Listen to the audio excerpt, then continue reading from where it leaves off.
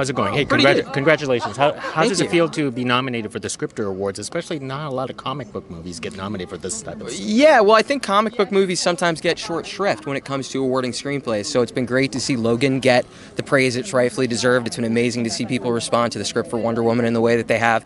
I think superhero movies sometimes get sort of a rap as popcorn movies that can't have something serious or worthwhile to say, and I think films like Logan, like Wonder Woman, have really changed, or I hope have changed people's minds about what these films can do, what they can represent.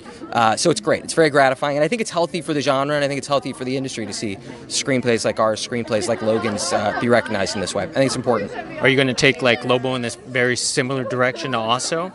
Well, I think when you're working on comic book characters, especially ones that are near and dear to my heart, like Wonder Woman and Lobo are, you want to create something that's true to what the original text is. I think Wonder Woman really captures the feeling, not only the original Moulton Marston comics, but George Perez run in the late '80s. It feels like reading those comics up on the big screen. And so for something like Lobo, without saying too much about it, it'll feel, I imagine, quite different because the Lobo comic itself is quite different. I mean, what Keith Giffen and Alan Grant put together was something really unique, and hopefully we'll capture a little bit of that same spirit when we make the movie.